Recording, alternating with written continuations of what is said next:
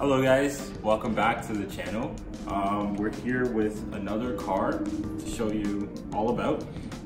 If you guys saw our last video, which would probably be a pista, then for sure, or if you didn't see it, just go check that out maybe.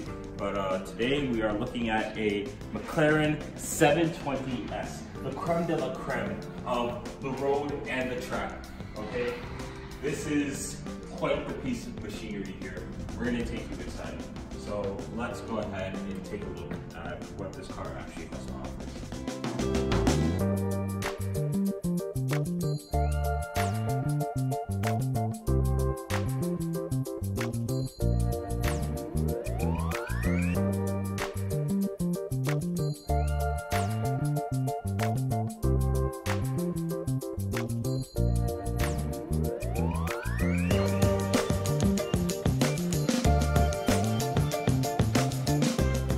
Now getting into the video, at first look, this car greets you with a wonderful looking key. I don't know if you want to get a close up on that.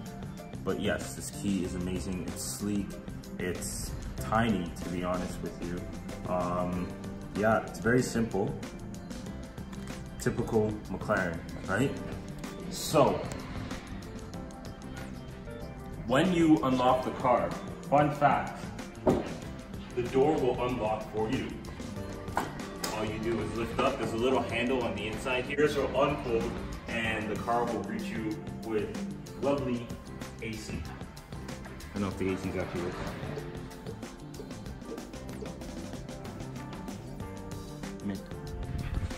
So, not that this car has all the carbon options in the world. I'm sure it's missing a few. However, you get a lot of carbon options with this particular car, this particular spec, right? So we got carbon panels here, and we have a bit more carbon up at the front. I was supposed to do it in the meantime, but we have carbon covered mirrors, and we also got these carbon shark fin vents. I don't know, whatever you want to call them.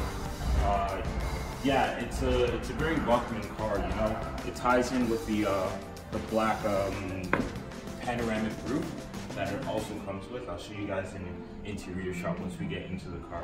Also, this car has the night package, so there's like a little red light in the engine bay. Serves no purpose. No one else on the road can see it. It's just because the guy wanted to buy it, and it doesn't make any sense. So, getting into this car, I'm sure you guys have heard McLarens are not the best to get into. Right? Now, as this car is made out of a fully carbon tub on an aluminum chassis, you know, there's not much room for anything, nonetheless error.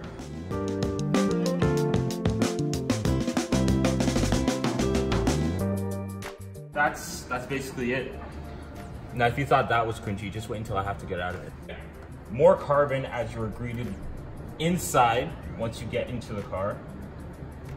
I'll go ahead and turn on the instruments.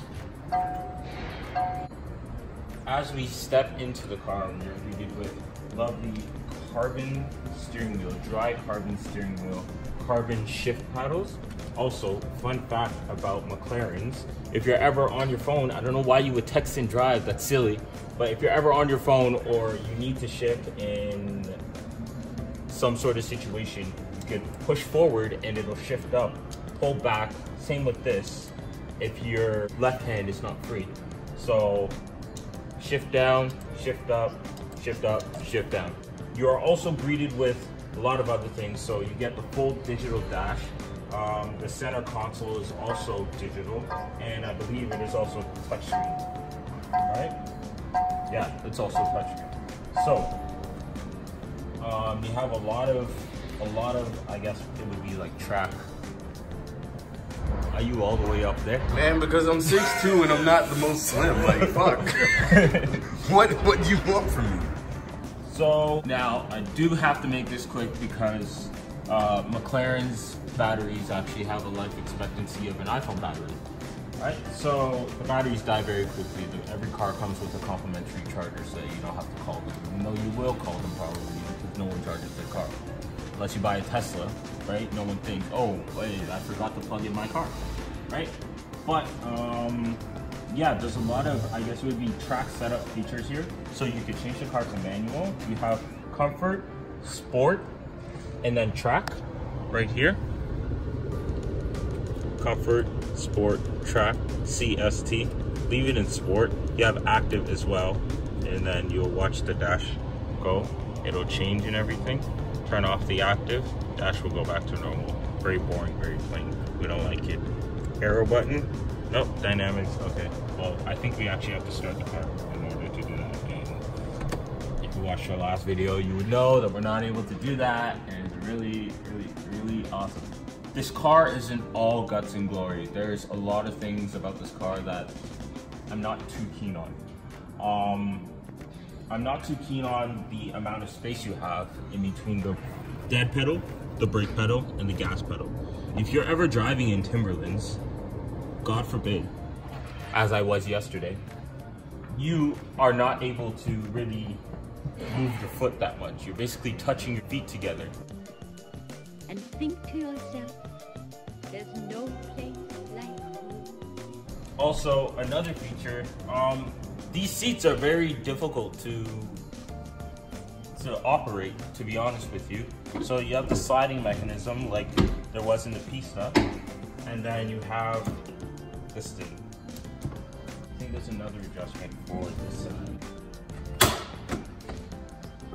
In the event that your car actually is dead, there is a latch here if you can get into the door, because when these cars die, it's like the Pentagon, no one can get in. There is a latch here, and if you pull that latch, is emergency door release latch. There's one on the driver's side and the passenger side, in case you ever get locked up. Alcantara. What else do you put in a supercar? There's Alcantara on the steering wheel, Alcantara on the horn, the center. There is actually nothing on the steering wheel. I've just noticed that, to be honest. There's like no buttons, no cruise control. However, that doesn't mean that doesn't come with it, right? You still have your indicator, left, right, and you have your wiper control right here. You have your cruise control, I believe. Oh no, this is your voice command over here. And you have your cruise control and your front end lift on this side, down at the bottom here. This is the interesting part I was talking about. Now, to get out of this car, some might say you need a can opener. Really, you just need 30 minutes. So leave the house with an extra hour. Stepping back into the car, per se, you have the trunk, or the front trunk. We have the car plugged in. Like I said, you need to plug these cars in, or else the car will die and you will not get in it, and all this money that you just spent on this super fast 700 horsepower twin turbo V8 car is now useless, right? So in the trunk we have the cover, comes with the charger plugged into the wall, and yeah, the trunk is actually very plain though. You would expect there was more coming from it. This is all metal. I would assume aluminum, but yeah, no carbon up here. Right? In a car like this, you wouldn't expect them to have more than one trunk. You're wrong. You just pull your lever here, throw your seat forward, and take a look inside. You will see that there is a little bit of trunk space, maybe for your groceries. Don't put any watermelons up there. You have to brake hard with these big ass carbon ceramic brakes. That watermelon's gonna hit you in the back of the head. Oh, I don't know the car, I just pulled it in. Talking about that panoramic roof. I mean, why have a sunroof when you could just put glass instead? What's the point? You know? It lets a lot of natural light into the car. When you're driving, natural light is a very nice thing. Even during the day and the night. Always an interesting thing to have. This car has soft closed doors. Now, if you guys remember on the McLaren MP4, MP4 12C, the doors were very stubborn. The doors they absolutely had to be locked in order for the windows to close and so that the car wouldn't die. So this has soft closed doors. at that.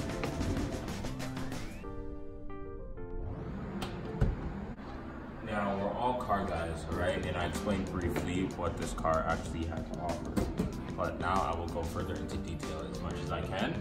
Because I honestly do not know much about these cars. Ask me about my Subaru, I'll tell you everything.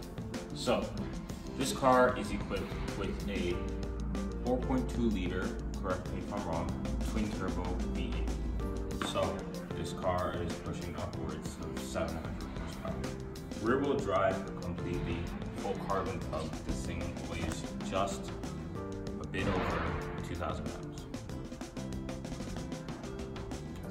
If you're a car guy, you want the best for your engine, right? So if you want to pump that 93 octane up in there, actually this only takes 98, so you're shit out of luck if you're in Canada. But there's no gas cap whatsoever, just a straight insert.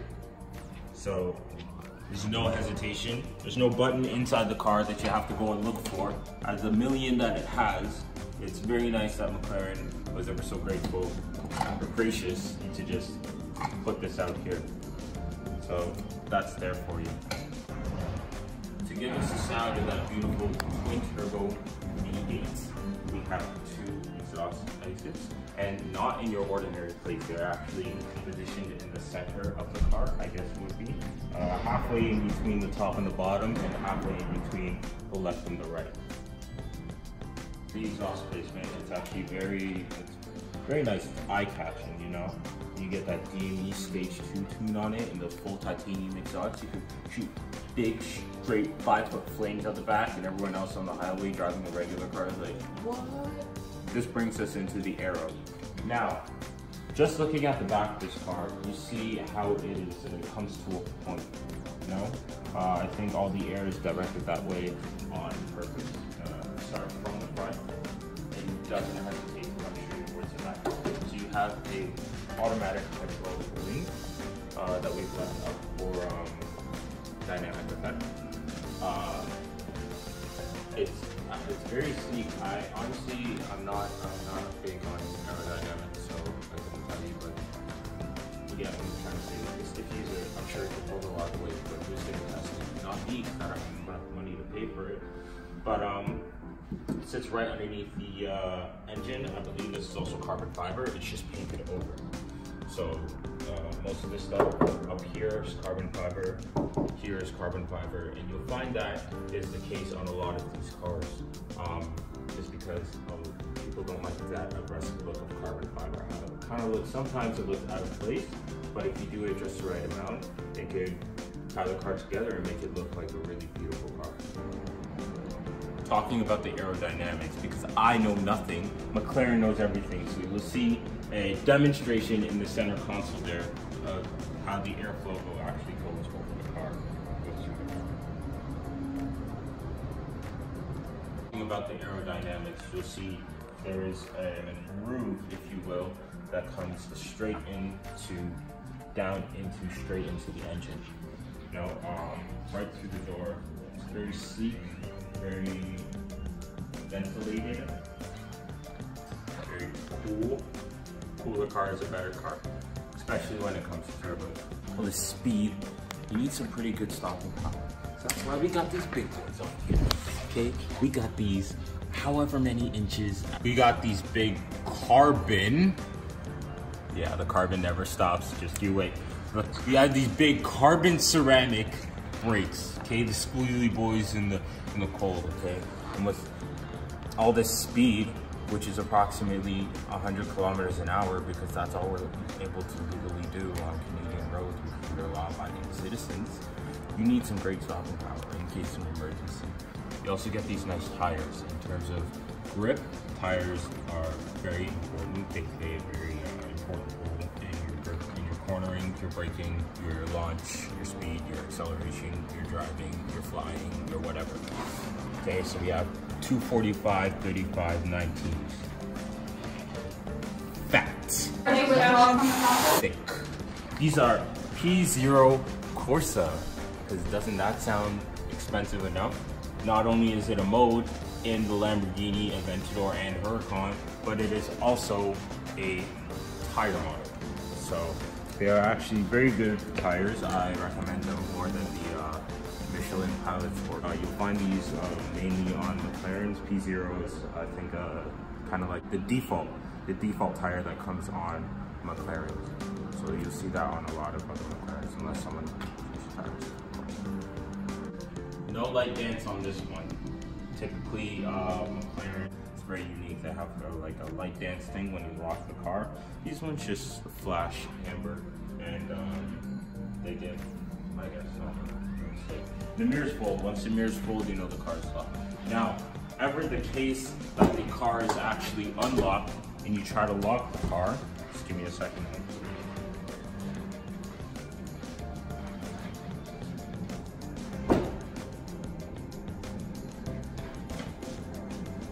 Now, in the case that you do try to lock the car and there is a door panel that is unlocked, the car will do that.